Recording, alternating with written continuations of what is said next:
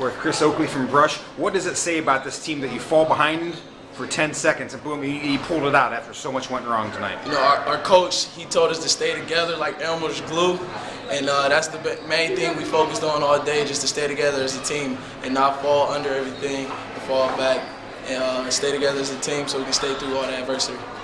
Tell me about that one play you made tonight, that reverse play. I mean, how did you get that in there? I don't know. It's just the luck of the ball, you know. Just go through, try to split. I do a lot of splitting dribbles in the traps. Do a lot of that. So that's what happened. So it just went in.